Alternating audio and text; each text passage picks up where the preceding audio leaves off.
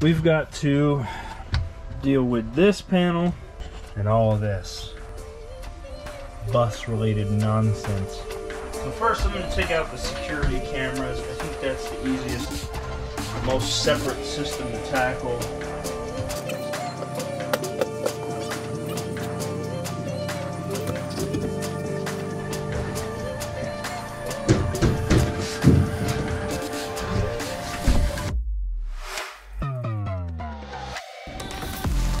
Up we go. ASL.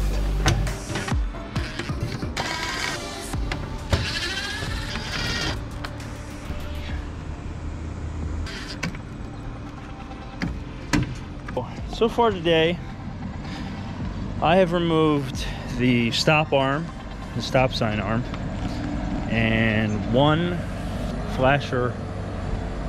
set of flasher lights. It's a little bit overwhelming, the amount of wiring in this thing and figuring out where it goes. Like, I understand where it all goes, but I don't understand all the wiring. Look, this is the color the bus used to be.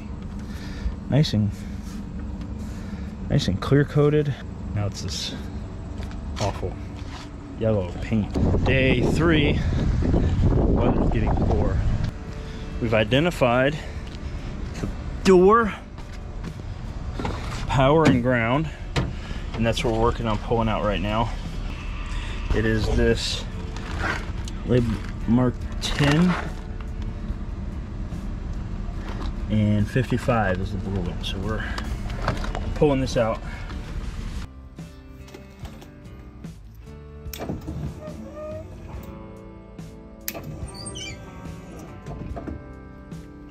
Alright, so recording this on my phone because GoPro's dead. Got all the wiring done today minus the vandal lock. Didn't get to that. This was the damage plus a pile of trash that I already threw out. Inside it's a little barren, it's a little dirty, but it's just down to the wires that are necessary to keep the lights running while we're driving. Yeah, a lot done today. I got a lot done. Yeah, it was a good day. As far as my to-do list goes, disconnect all flashers, done. Find and make direct door to switch connection, done. Backup light cable, don't know what that was, done. Remove vandal lock switch, didn't do that. Remove dome light, or disconnect dome lights, done. Disconnect AC power. I think I did that. I don't know if that has power, or if it's a separate system.